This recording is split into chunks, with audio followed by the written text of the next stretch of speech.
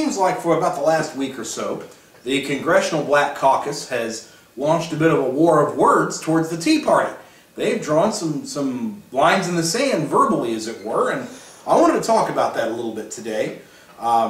It all kind of started when Colonel Allen West, who is a congressman out of the great state of Florida, made a couple of appearances and talked about the plantation mentality that a lot of the black leaders and a lot of the Democratic Party have towards the African American community. And boy, did that set Maxine Waters off. She's another congressperson who is out of California and is one of the leaders of the CBC. And just, if you look at her history, she does not hesitate to play that race card anytime she can. And oh, she was upset with Colonel West over this and told him and said to America that in her mind, and I'm quoting directly from her, the Tea Party can go straight to hell. Wow. Then later in the week, another representative, Frederica Wilson, was at a town hall meeting in Miami. And this was a town hall meeting that was ostensibly supposed to focus on job creation and what could be done about the unemployment in the African American community and that kind of thing. And Maxine Waters was there, and Jesse Jackson was there on the stage too, because of course he can't resist a TV camera whenever it's around. And Wilson made the following statement. Frederica Wilson said this, and I'm quoting again, "Let us all remember who the real enemy is. The real enemy is the Tea Party. The Tea Party holds the Congress hostage." Okay, so we pretty well know how most members of the Congressional Black Caucus feel, don't we? They view the Tea Party as an enemy. They view the Tea Party as working against the interests of the African American community. Okay, I guess that's the playing field that we're playing on here, isn't it? Now, before I go too much farther with this, I want to refer you back to something that I did a few weeks back, probably 7-8 weeks ago. Back in late June, I believe the exact date was June 23rd, I posted a presentation in which we discussed why I believe African Americans should abandon the Democratic Party and the American left.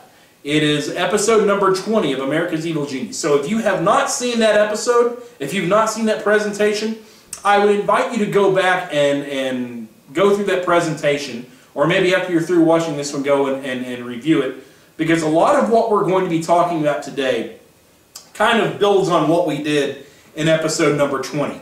And I think that the comments of Waters and Wilson and all these people kind of add to that discussion that we had back in late June regarding the topic of African Americans and their loyalty to the Democratic Party. So you'll see on the screen here I've put the link to the YouTube page where I have all of my videos. If you are watching this on YouTube, if you look down in the description section right now, you will see the hyperlink to the direct video that I'm talking about, AEG number 20. So I would advise you, or I would encourage you, if you have not seen that video, go ahead and do it, because it discusses some things that we're going to build on here in the next few minutes. So, with the Congressional Black Caucus talking about how the Tea Party is allegedly an enemy of the African American community and how we can go to hell, although it strikes me that considering the district that Maxine Waters is in, if we really did want to go to hell, we'd probably have to move into her district, you know what, with all the drug dealing and prostitution and whatnot they have there. But no, that's neither here nor there. The bottom line is they view us as a group of people working against the interests of African Americans. Now, since that's how they view us, since that is their rhetoric, I would like to propose a very simple question. I would like to ask a very simple question. If I had Maxine Waters sitting here, or Frederica Wilson, or Jesse Jackson, Al Sharpton, even Barack Obama, I would ask this very simple question. I would ask the same question also of any of you out there that are listening right now that think or feel that the Tea Party is somehow working against the interests of the African American community. Here's the question I would ask.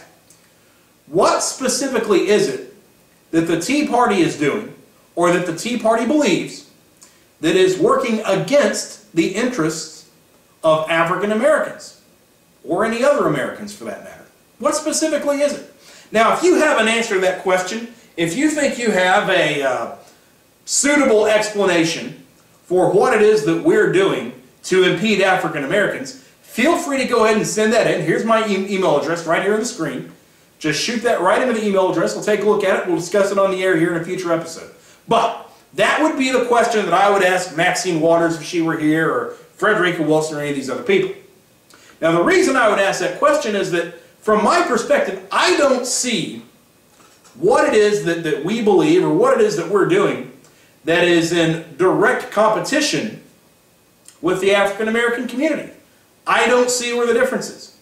Consider for a moment the very basics about what most Tea Partiers believe. Let's set aside all the rhetoric for a second, all the name-calling, all the cries of racism or whatever else. Let's take just a couple of seconds to discuss exactly what it is that Tea Partiers believe. Tea Partiers, by and large, believe that people, individual people, have more potential to become successful and to live a good life when left to their own devices, when left to make their own decisions for themselves, and to be able to keep the fruits of their labor or to suffer the consequences of bad decision making. We believe in an individual way of doing things. Conversely, we believe that government is usually an impediment towards the success of the individual person. In other words, if you want to put it up and tie it up in one nice pretty little bow, Tea Partiers generally believe that when human beings make decisions for themselves in their own best interests, individually and for their families, that generally speaking they will be better off than if a government entity came in and made those decisions for them. That's what we believe. Now, when you look at it that way, what is it about that type of belief system, belief of a individual approach to life over a collective approach to life, what is it about that belief system or that brand of politics that works against African Americans? On the face of it, I can't see anything that works against them. I mean, it may sound a little simplistic to say it, but the way I look at it, most African Americans that I know are very similar to a lot of the rest of us in terms of what they want out of life and what they want for their families. We all want a life where we're able to put together a better life for our children than we had. And we're all able to reap the fruits of our labors. And we're all able to keep what we've earned. African Americans aren't any different in that regard. They want to have as good of a life as possible for their family just as we do. There's no difference. We all believe in those things. So I don't see where this big chasm exists between the African American community and anybody else. We're all motivated by the same things.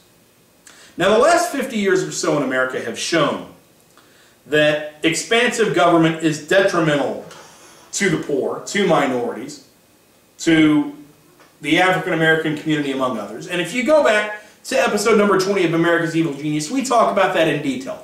I provide a lot of numbers for you that show how the African American community was really coming along just prior to the Great Society and Lyndon Johnson, and how the Great Society and all of the government programs aimed at the African American community after that point really put up a brick wall to the African American community, and really put an artificial ceiling on their growth. And again, I invite you to review those numbers and take a look at them. They're not my numbers, they're numbers that came from people like Thomas Sowell and Walter E. Williams. They did the research on that. And I was just a messenger. But I would encourage you to go read some books by Thomas Sowell. Books like Black Rednecks and White Liberals, or books like Dismantling America, or Walter E. Williams in a great book called Liberty and the Tyranny of Socialism. Those are books you need to read, you need to look at, if you really want to answer this question and take a look at it. But the bottom line is that government has done more to hurt the African American experience in America in the last 50 years than it has done to help it. And even though the Democratic Party and the American left engineered a tremendous amount of loyalty from the black community, they really have not repaid that loyalty with a better lifestyle for that group of people. They've held them back, in my estimation. So in that respect, when you consider that the Tea Party stands for dismantling a lot of the major initiatives of government that have held people down, including African Americans, for the last century, it strikes me that we are on the side of African Americans, and all other Americans for that matter, instead of working against them.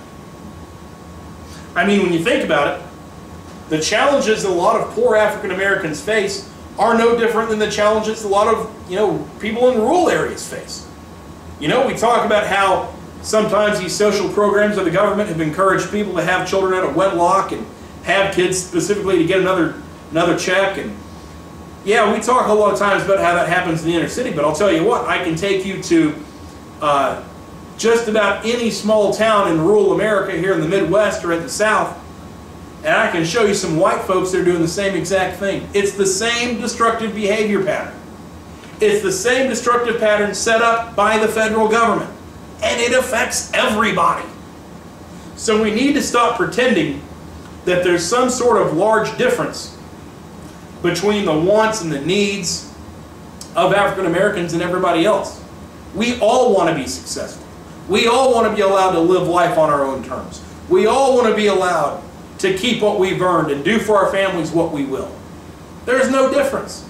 This chasm that supposedly exists between African Americans and conservatives really is not there.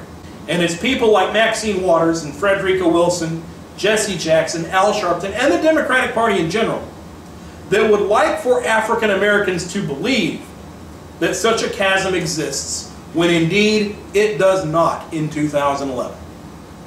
Now, some of you are listening to this and thinking I'm full of it. Some of you might be African Americans who have followed this type of politics and mentality for a long time, and you're thinking I'm completely off my rocker. Hey, I'm just some guy on the internet. But I would encourage you, if you are in that position, I would encourage you to do the research on your own. Go read some Thomas Sowell. Go read some Walter E. Williams. Or if you want to, hey, you're on YouTube right now watching me, right? Type Walter E. Williams up in the search bar and just go through some of the videos that come up and listen to them. You can do the same thing with Thomas Sowell. Right there, in 30 seconds, you can start listening to him. And judge for yourself what has happened in America over the last century. Judge for yourself how the influence of government has affected the African American experience. Has it been positive or has it been negative? Look up some websites. Go to a website called www.moveonup.org. Go visit that website. It's a gathering of conservative African Americans, and read some of what is written there. Do yourself the favor of looking at the entire picture. Because I'll tell you right now, despite what you've heard, there is no Jim Crow in the Tea Party. There is no racial qualification for the Tea Party. Heck, we want to grow. So we want African Americans or anybody else to join us, so long as they believe in smaller and limited government, and so long as they believe in getting America back on the right track, in slamming the brakes on this car and turning it around and going full speed in the other direction. Whoever you are, if you believe that, we want to hear from you. This is America's Evil Genius. We'll see you next week.